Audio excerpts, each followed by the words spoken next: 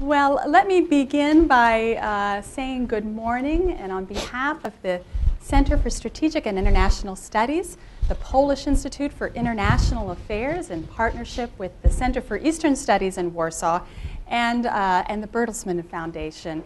We are delighted to welcome you here to CSIS on a very cold morning. It's wonderful to see so many smiling faces.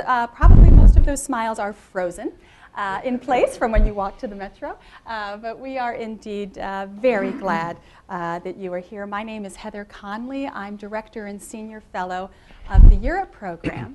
And before we begin our program, I wanted to take a moment, if I could, to pause and reflect on the life of one of America's most distinguished diplomats and statesmen who touched many people in this room, personally and professionally. Ambassador Holbrooke was an amazing figure for European security, serving as U.S. Ambassador to Germany, Assistant Secretary of State for European Affairs, and certainly 15 years ago today, his historical role in the Dayton Peace Accord. And I think we all join in sharing our condolences with Ambassador Holbrooke's family, his larger family at the State Department, many of whom are here this morning, as well as our broader U.S. government family, and we certainly are very saddened by this loss. The idea behind this morning's conversation, this trilateral conversation, we've really looked back over the last year and a half and have seen significant policy movement within the space of the transatlantic relationship with Russia.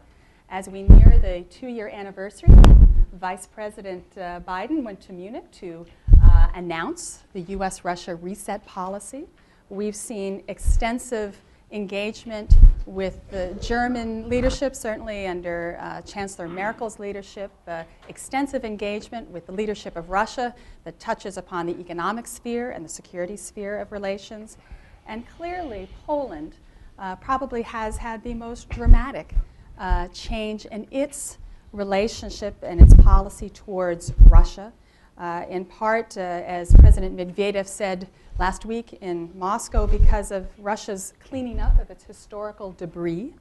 But I think also this enormous policy shift has occurred because of, quite frankly, I think someone has a microphone. Do we have a microphone on? Sure. And certainly because of stemming from enormous tragedy following the wake of the tragic loss of President and Mrs. Kaczynski and over 100 Polish senior officials and dignitaries. So this morning's conversation, and that's very much the idea, to have a conversation, which is why we're around a table and not behind a panel table, is to capture this extraordinary progress in all three of our government's approach to Russia, but more importantly, to get a sense of what lies ahead. And really seeing the incredible progress from the NATO-Russia summit. We're entering a historic moment, and I think the three gentlemen I have with me are certainly incredibly well placed to begin our conversation. And I'm joined here this morning by Ambassador Sandy Vershbow, Assistant Secretary of Defense for International Security Affairs at the Department of Defense. I think Ambassador Vershbow is probably one of the most unique senior U.S. officials placed because he's dealt with U.S. Russia policy from the State Department, the National Security Council, and now the Defense Department. And I think he will provide a very unique perspective on the U.S. Russia Reset policy. Obviously, this is a very important week, potentially, if the Senate begins to consider the New START treaty. So we're looking forward to Ambassador Vershbow giving his sense of the reset and certainly the policy moving forward.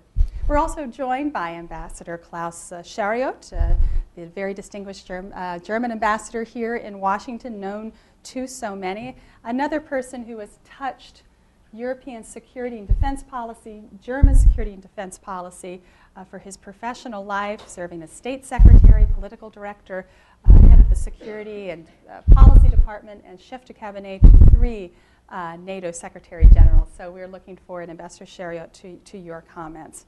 And finally, we are delighted to welcome Ambassador Heinrich Litvin, Undersecretary of State in the Polish Ministry of Foreign Affairs, responsibility for Eastern and Consular Affairs. Ambassador Litvin has served as Polish ambassador to Minsk and has served as well in the Polish embassy in Moscow as Deputy Chief of Mission. So he has certainly seen the implementation of Polish policy directly in Moscow. So our format is to begin the conversation with Ambassador Vershbow, turn to Ambassador Sheriot, turn to Ambassador Litvin, very distinguished three ambassadors. I'm going to pose a question to sort of get the conversation started, and then we welcome you to join us. So with that, again, welcome to CSIS. We're glad you're warming up, starting to thaw, and we look forward to a wonderful conversation. With that, I'm going to turn my mic off, and Sandy, turn yours on, and we're ready to get started. Okay, well, thank you very much, Heather. Thanks for the invitation. It's an honor to be here today. It's also been an honor to work again on European security affairs and the Russia relationship during the Obama administration. And I do remember fondly my days working with Dick Holbrooke on many of these issues during the Clinton administration, and indeed a really towering figure has been lost to all of us. Let me say a few words about our Russia policy and the implications for the broader transatlantic approach to Russia. At the risk of stating what you've heard before, let me summarize some of the key aspects of the reset. I think I've often said that the previous administration didn't really have a Russia policy as such. It treated Russia more as a function of other issues, and I think that a lot of opportunities were missed as a result. So a key objective of this administration has been to establish a more coherent Russia policy that aims to look for ways to work together on areas of common interest, to try to improve the quality of our dialogue on the most sensitive issues so that we can cooperate wherever we can, but also push back when we must.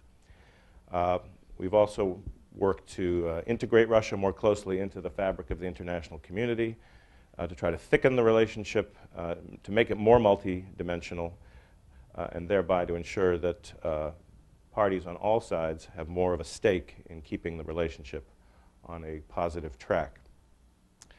We think this approach has been useful, and it's been fairly successful to date because it helps to better demonstrate our real intentions, to counteract narratives of zero-sum competition, to better delineate areas of agreement and disagreement, to create more of an infrastructure for collaboration on a wider range of issues. And also we've sought to reform existing structures such as the NATO-Russia Council, OSCE. That one's not going as well as the former, so that we can address new security challenges. Our approach is based on a sense of confidence that we can cooperate with the Russian government without checking our values at the door and without compromising our relationships with countries that have had or continue to have difficult relationships with Russia, countries such as Georgia, to name just one particular example.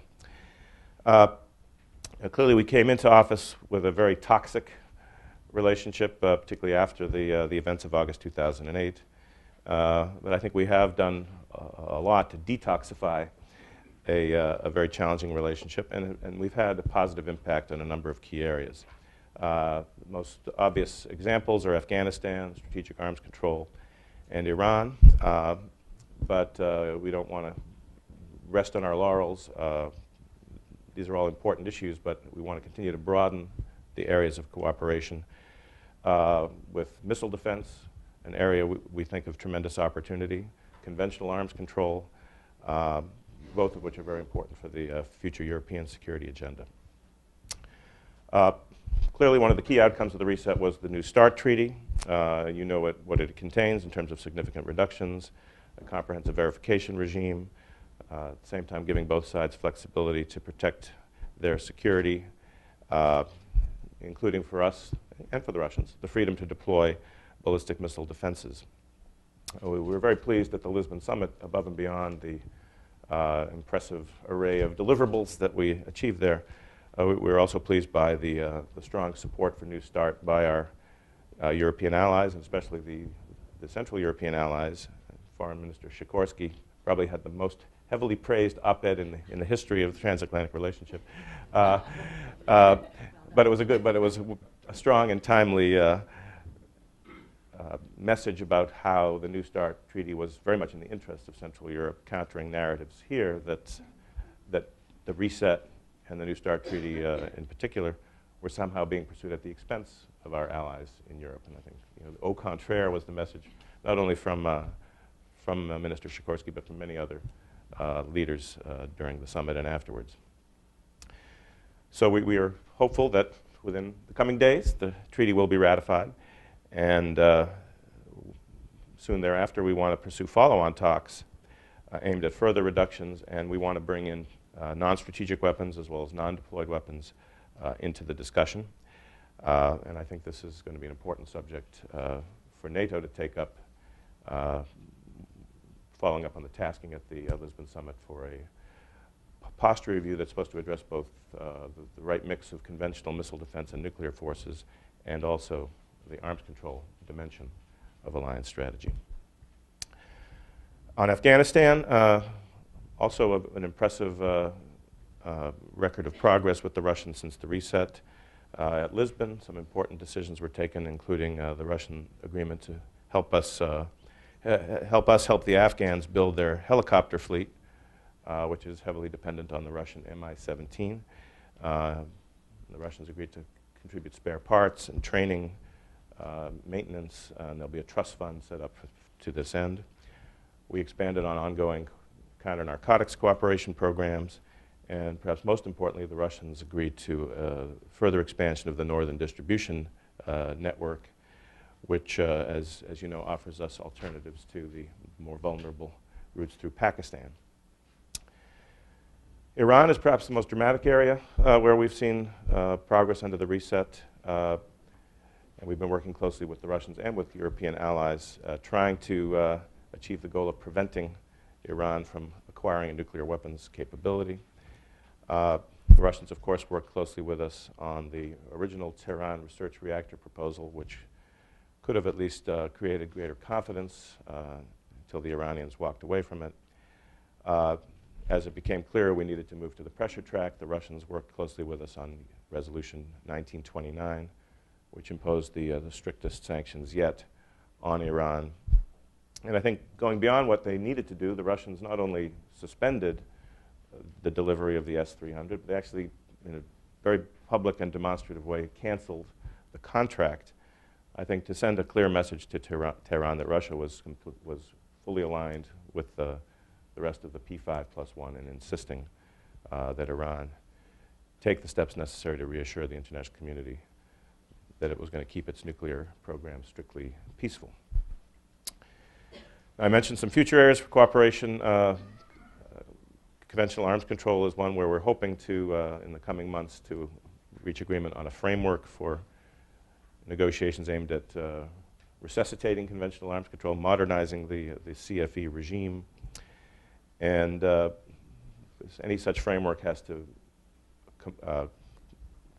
be consistent with certain key principles, including principles of reciprocity when it comes to transparency and reductions. We want to seek reciprocal restraints on concentrations of heavy forces and permanent basing in sensitive regions.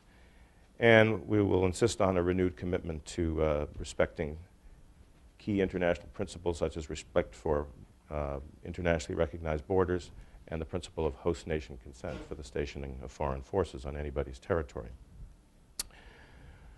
Finally, I mentioned missile defense as an area where we saw important progress at Lisbon, not only in NATO's very important decision to adopt missile defense, territorial missile defense, as a mission for the alliance, but also positive signals from President Medvedev of an interest in collaborating with NATO on missile defense, an agreement to a resumption of theater missile defense cooperation, further discussions to look at broader issues, including territorial missile defense, ways we can link up NATO's developing system and Russia's missile defense assets in a way that could enhance both of our security. So this is a we're not there yet on missile defense. There's still a lot of Russian skepticism about our phased adaptive approach and about the degree to which we're ready to engage in cooperation. But I'm optimistic that this could become not only a fruitful area of cooperation, but even a potential game changer in the U.S. Russian and the NATO Russian relationships. So, to conclude, we've made a lot of progress on the reset. Still some sensitive issues to tackle. Still a lot of suspicions and misconceptions about U.S. intentions and U.S. goals on the Russian side that we need to dispel. But I think we now have a very positive dynamic and a very constructive framework for dialogue on even the most difficult issues.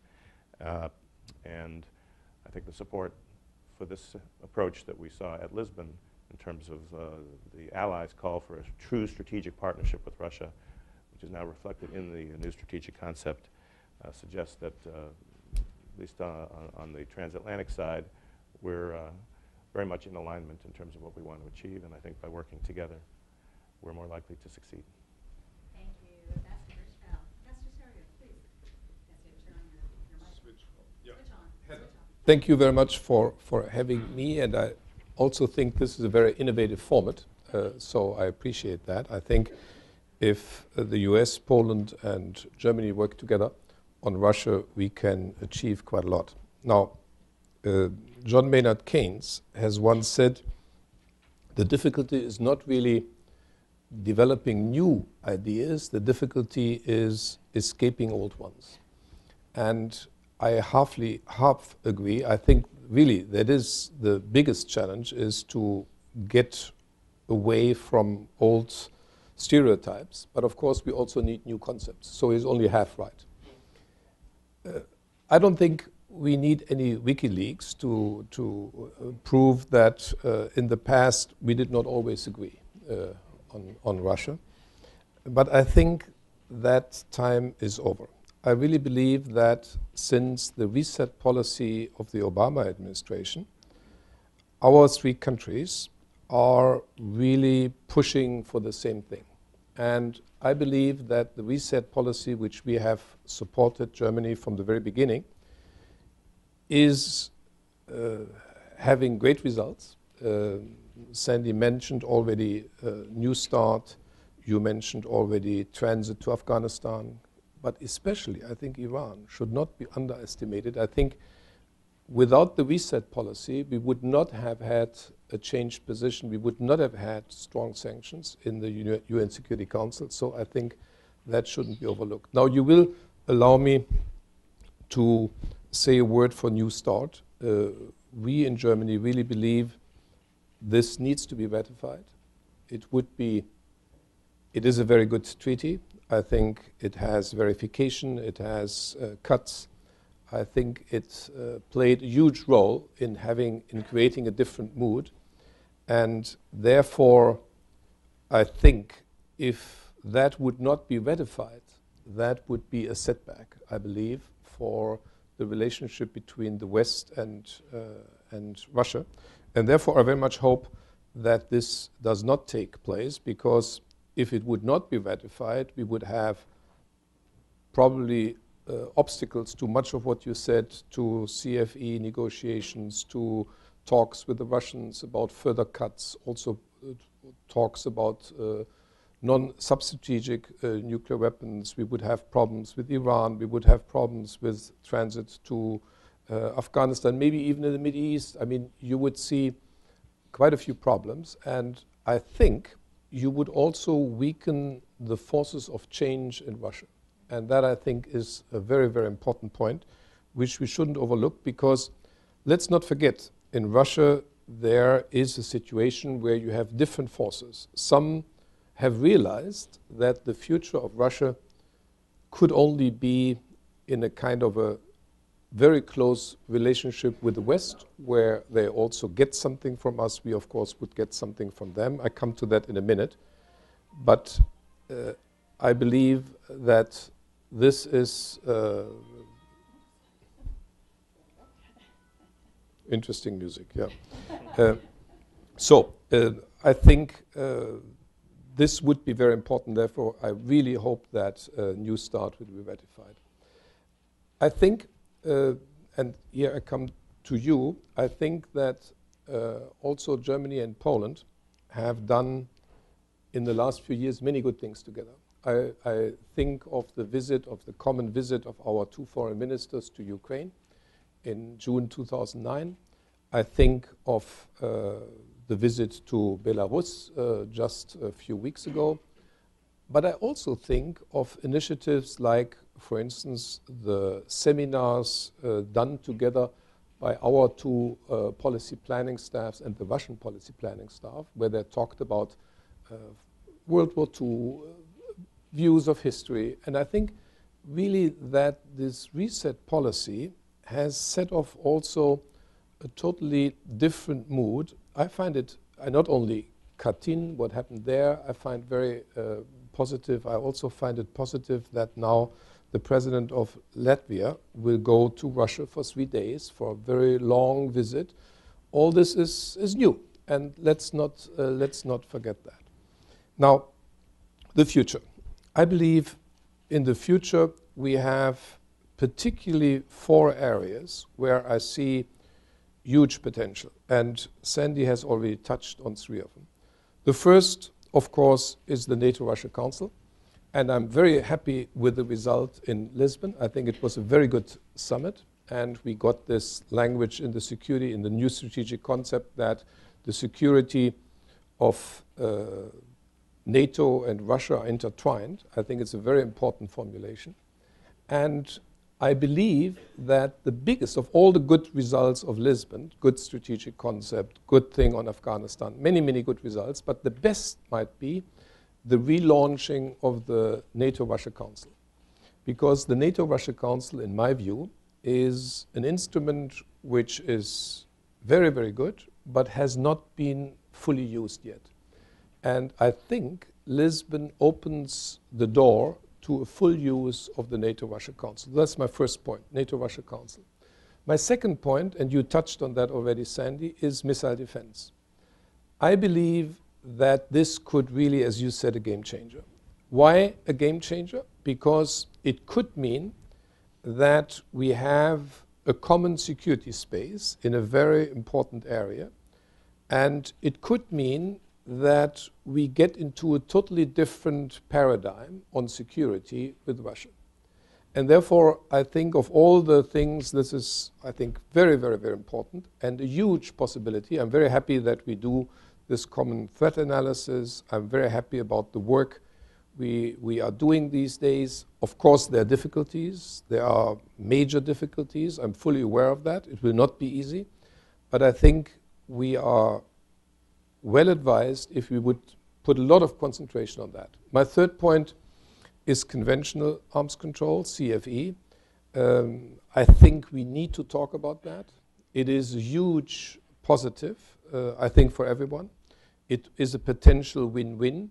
It's not easy. I know that there are difficulties, but I think with the reset policy, and if we get a ratification of New START, I believe there is a chance to get that. My last and maybe the most important point of all is modernization. Why do I say that? Because that, again, I think could make all the difference.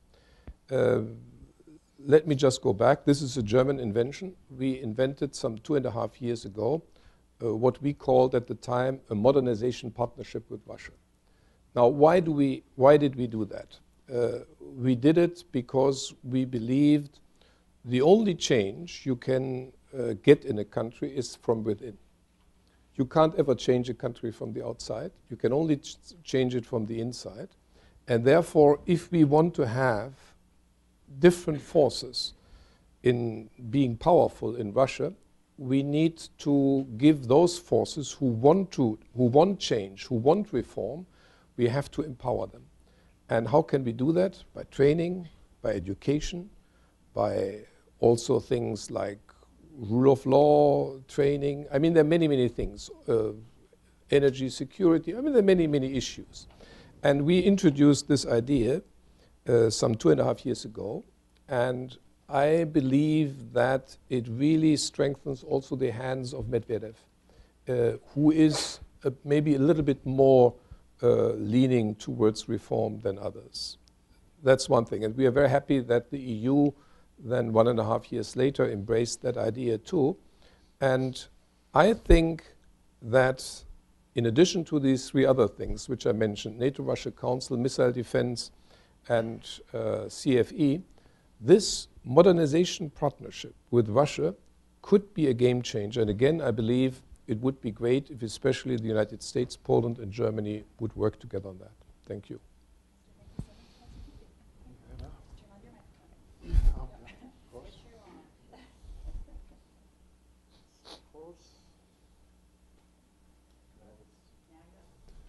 It's perfect. Thank you, Heather.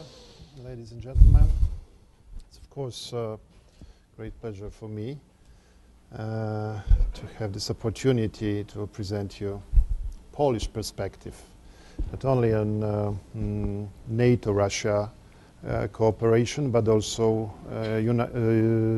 European Union-Russia cooperation. It won't be, of course, a general Polish vision. I'm only, let's say, a bilateral diplomat of a medium-sized European country. And I would only mention maybe 3 elements of these relations which I consider important and which from our Polish, maybe very particular point of view, are interesting. Let's start with so-called Polish-Russian historical dialogue.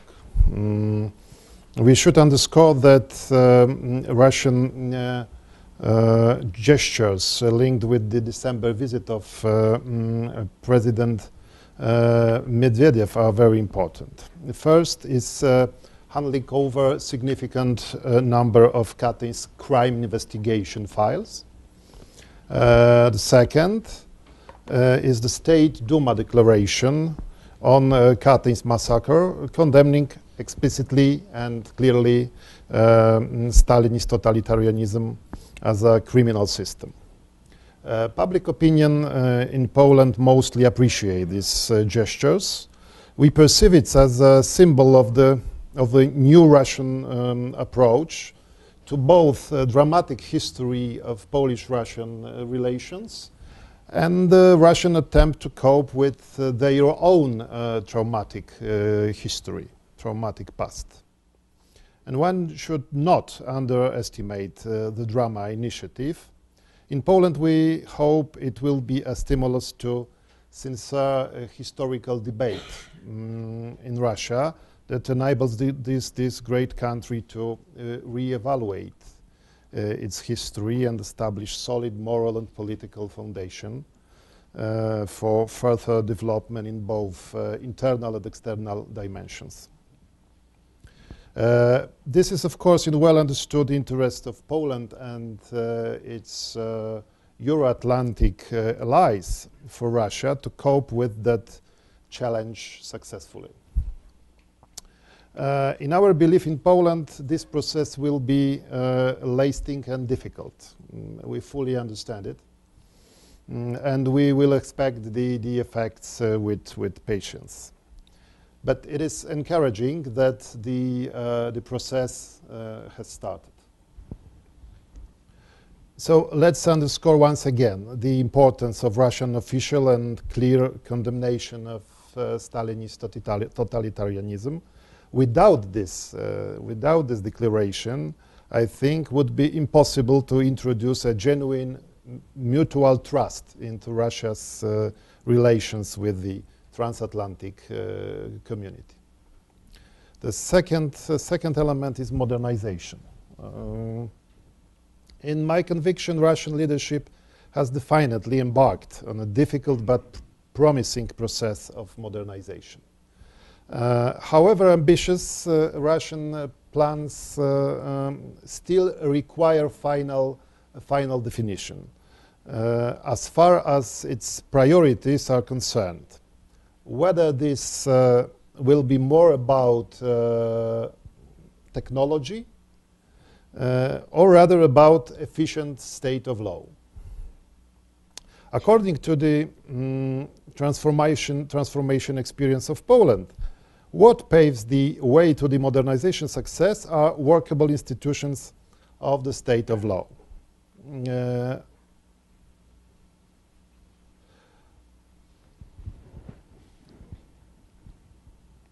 Yes, their very existence clarifies the rules of any public activity in practice, proving their relevance and necessity for everyday life of citizens. What sounds maybe a little bit trivial in the West is not very much obvious in Russia because of its very special experience from Soviet times when institutions worked against citizens.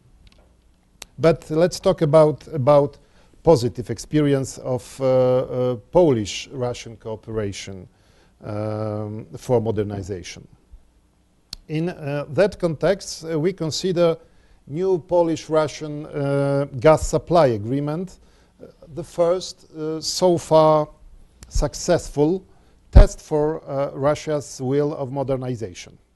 The new agreement and the new contract with Gazprom prove that energy relationships with this difficult partner, difficult till now, can be fixed as fully suitable for the provisions of the energy charter. I mean, first of all, flexibility of destination clauses and take or pay principles in this agreement. This is in fact a new guiding precedent for another European energy partners of Russia to be followed. Another area of cooperation, hopeful area of cooperation, is Kaliningrad Oblast. Since a few months, together with our Russian partners and of course European Commission, we are working on a prospect of local border traffic agreement for Kaliningrad Oblast and corresponding territories of two Poland voivodeships, Gdańsk and Olsztyn. If we succeed in our efforts, the aforementioned region can be transformed into selected test fields for new solution in free movement of people between Russia and the EU, to be pursued within the Partnership for Modernization framework. Our major goal is, in this respect, is to create relevant opportunities of equal Russian citizens to learn more about the real life behind the EU borderline and in the country at the stage of, we hope, successful transformation, and also to acquire practical experience of personal relationships with the people of the EU and, of course, their institutions. The third element is the special role of countries from Eastern Partnership Zone. Development of more advanced relations between Russia and both NATO and the EU requires also new definition of Russia's attitudes towards both institutions, cooperation with the group of states located in their common neighborhood with Russia, members of Eastern Partnership. Currently, those countries are significantly differentiated due to variety of factors such as democratic and human rights standards, economic standing, willingness and abilities to integrate into international structures. In the context of modernization, more exactly in the context of partnership for modernization, it seems to be a paradox that while some of the aforementioned countries are deeply engaged in the EU EAP programs, they subsequently drive attention of conservative circles in Russia, followed by political claims of special interest or so. To my respect, it needs to be admitted that this traditional Russian approach to the European security and stability could create serious obstacles for modernization and cooperation with the West. In my opinion, both Russia's strategic partners, NATO and the EU, shall use the opportunity facilitated by the transatlantic reset and mastermind their common strategy with Russia to end up with this paradoxical situation rather soon than later. Otherwise, negative dynamic of common problems may undercut a still fragile positive one of common solution. Simply speaking, if partnership for modernization with EU is good for Russia, similar approach of Ukraine, Moldova, or Georgia shouldn't be considered in Kremlin as an anti-Russian action. The processes of modernization and cooperation with EU and NATO in whole eastern neighborhood of EU should develop parallelly and harmoniously. And conclusions. Today, Russia seems to be determined to develop more pragmatic and cooperative relationships with both NATO and EU. Still, one has to keep in mind that Russian military doctrine and some procedures practiced by the military forces of that country, for example, last year exercises in Belarus, keep their traditional course. Also, the way the Russian authorities responded to NATO proposal of the establishment of the missile defense system in cooperation with Russia evokes some particular concerns. So one can put the question whether exist two Russias or dual Russia or dual nature of Russia's modernization concept. In any case, we consider that I mean Poland, consider that likelihood of vital compromise on many issues with Russia today is much higher than ever. And our obligation is to use this opportunity. So we remain careful, but we look for new effective areas of cooperation. Certain part of Polish public opinion remain distrustful, but we will continue Polish-Russian historical dialogue. We are attentively observing the changes in the Russian military doctrine and the military exercises near our border, but we support NATO-Russia missile defense project and cooperation in the field of reduction of middle and short-range missiles in Europe. Medvedev's visit to Warsaw has awakened certain hopes in Poland. It brought about a definitely new kind of atmosphere between Russia and Poland.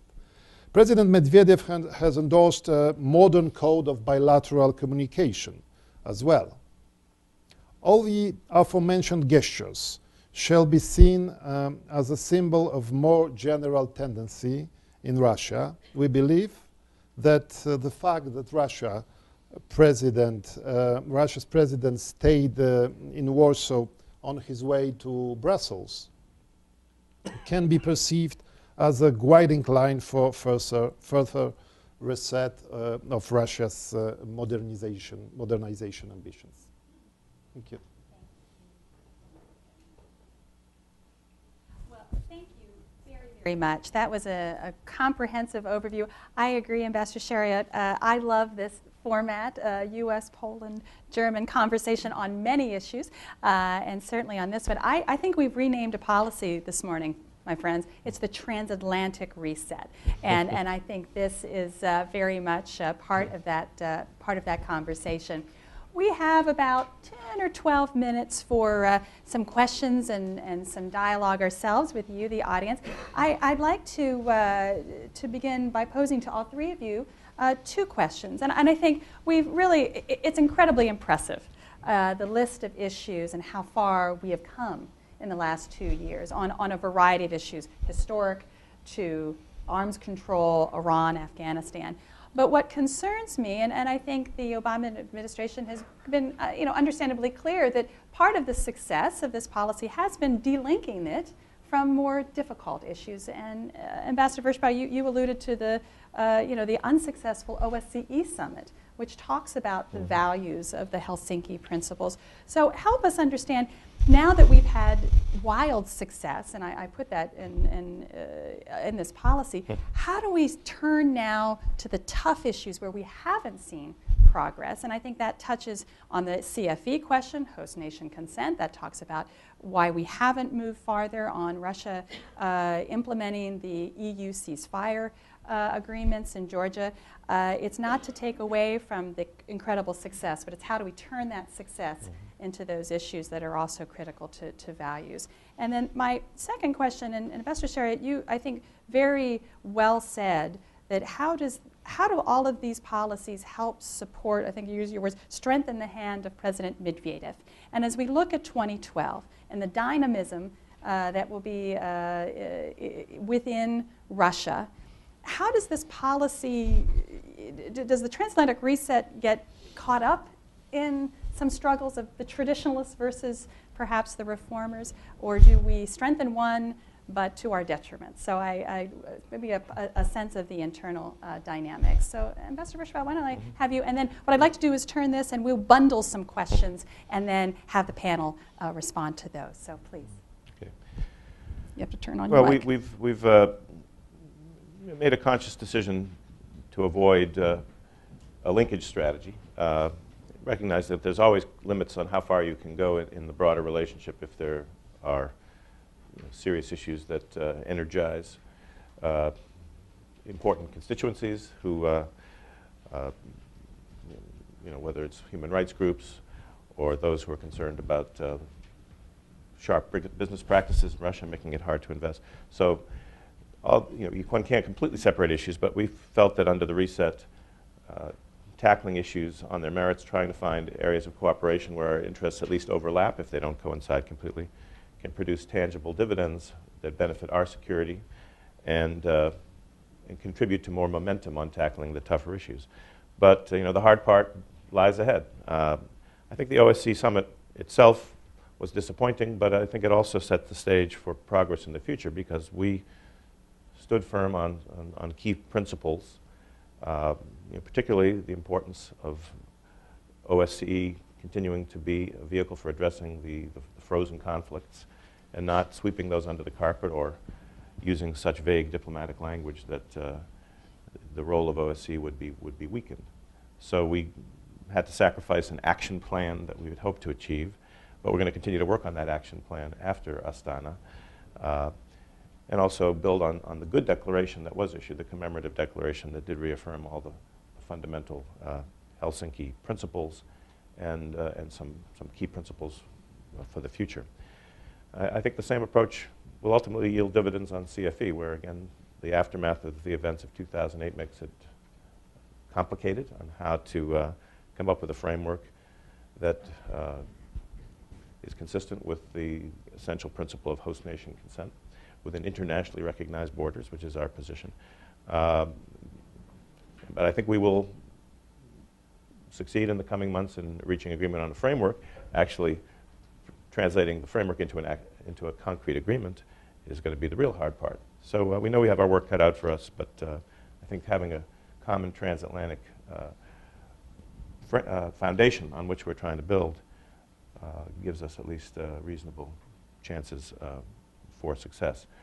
I would just say on your second question, I'll leave it to others, but certainly our approach is underpinned by the notion of trying to encourage and promote forces for constructive change in Russia,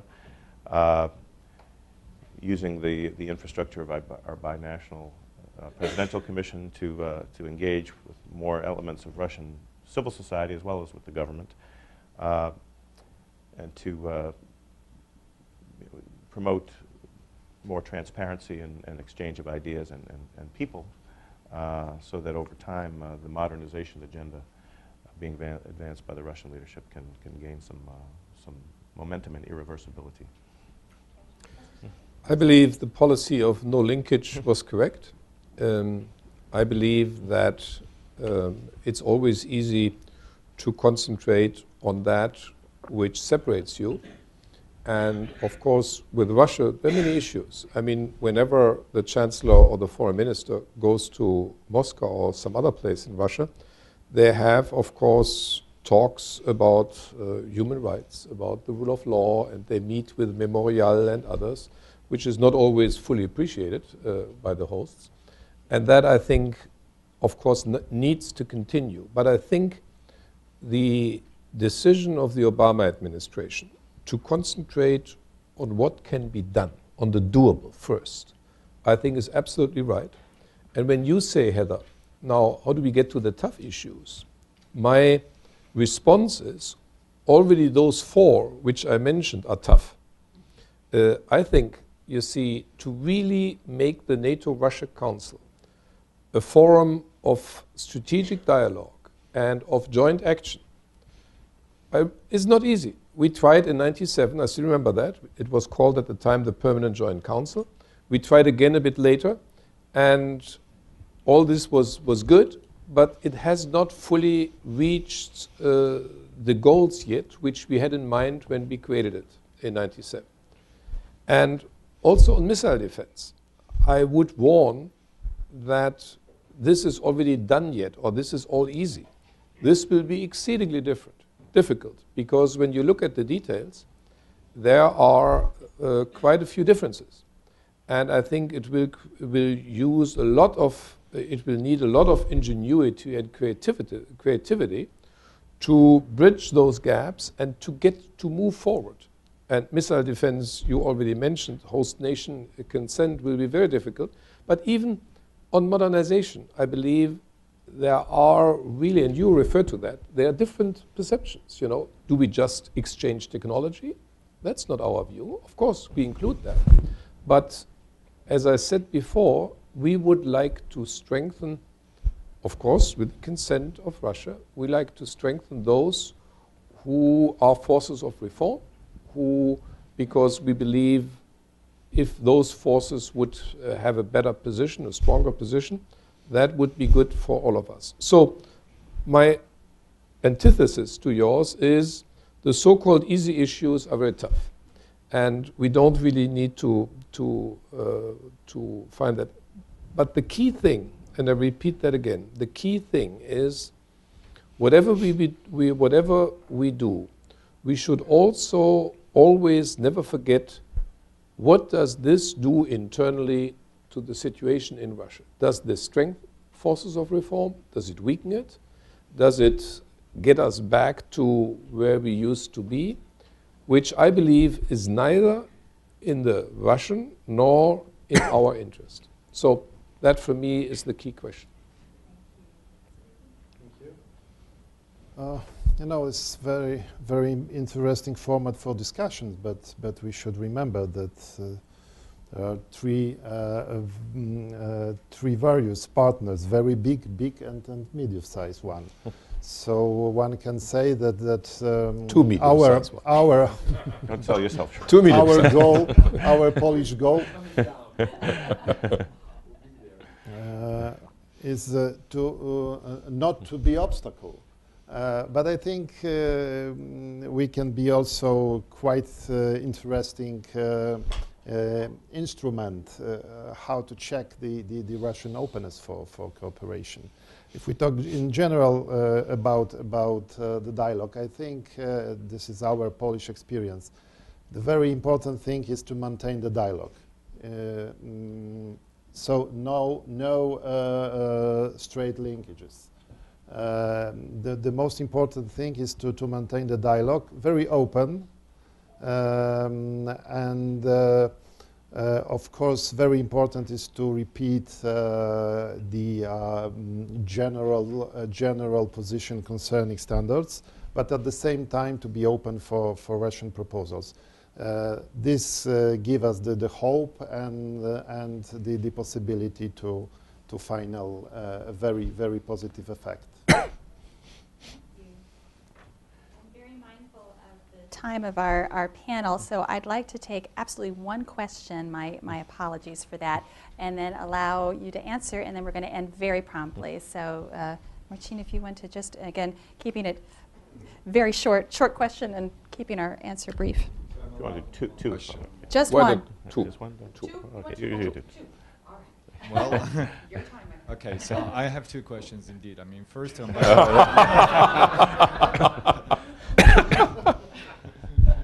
okay, I just stick to one. That'll be to Ambassador Verzboven, the one I will choose. Which is, I mean, we obviously, we're talking a lot about missile defense here, and we were talking about it yesterday too.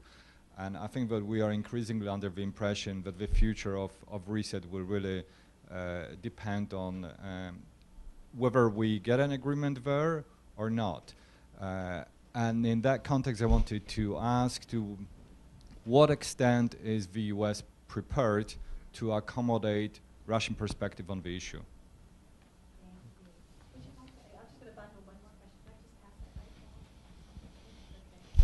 I'm Jerry Livingston from the German Historical Institute. My question, a precise one, goes to Ambassador Bershow also. I also have a favorite op-ed by Radek Sikorski, the foreign minister of Poland, and it appeared in The Economist about 2 weeks ago, and he writes the following: America no longer fears that a European defense identity would undermine NATO. On the contrary, America would positively welcome a European Union with better organized and more robust defense capabilities. Indeed, given the defense cuts which the United States must inevitably make, we should be prepared for the day when Europe has to take care of its own security, at least on its own periphery. So my precise question to you is, would the United States welcome more robust European defense community? And on the periphery obviously means in the eastern and central part of Europe. I think you've given me a great idea for my next dialogue. Thank you. Sandy, and then I'll Ambassador Shariat. Okay. Let me take the second question first. We certainly, I think, have gotten past our ideological hang-ups about a European security and defense identity of the 1990s, and we certainly do support any effort that can bring more capability, more political readiness to act on the part of our European allies. This is not so that we can hand over responsibility. I think our interests in European security are enduring, and this is a partnership definitely for the not only the near term, but for the very long term. But I think that seeing Europe take more responsibility is something that would only be healthy for the transatlantic alliance in the long term, recognizing that we all face ever expanding array of challenges around the globe. We look for a stronger European partner to deal with challenges outside of Europe and not just in Europe or on the periphery of Europe. Even though we all have to deal with financial pressures, I think we need to think of how to achieve more capability with the resources we have through more pooling arrangements, through better prioritization by retiring the forces that are really more relevant to Cold War challenges and focusing on those capabilities that deal with the future risks. And I think the NATO summit sets a framework for doing just that, including a stronger NATO-EU relationship, and I hope we can capitalize on that.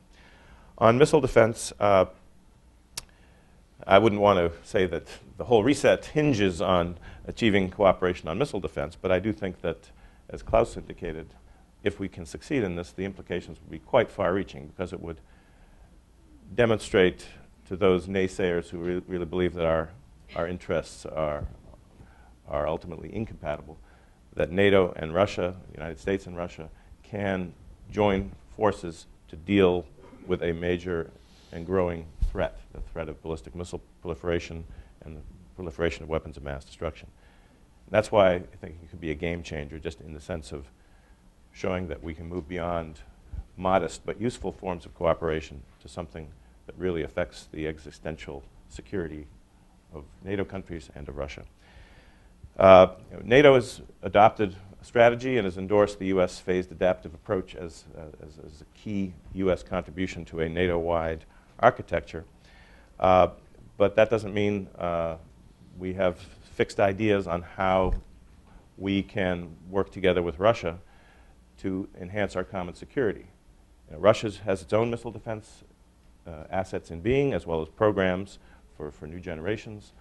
So I think the challenge is to see how can we work together so that NATO can help Russia better defend itself against ballistic missile attack.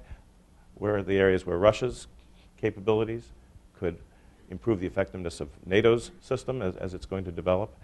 Can we carry out joint exercises so that we can work up common plans, rules of engagement, so that we're actually prepared to deal with an actual crisis scenario where decision-making is going to be almost instantaneous. So the more we've worked at in advance, the more likely we will be able to meet a threat to our respective security together.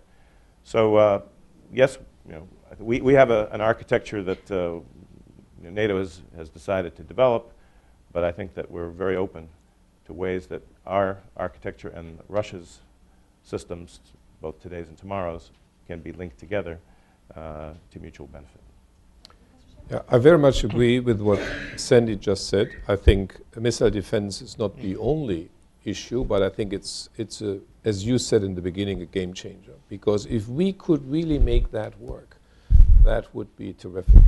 And let me just recall that we did already have cooperation on theater missile defense with the Russians. And if I might just add one thought I subscribe to everything you said, Sandy, but I think if we could do missile defense in the NATO-Russia Council, that would be the win-win-win. If we could really give the NATO-Russia Council an operational task and do this together with Russia, I think we would have a totally different security relationship and a totally different security situation in Europe.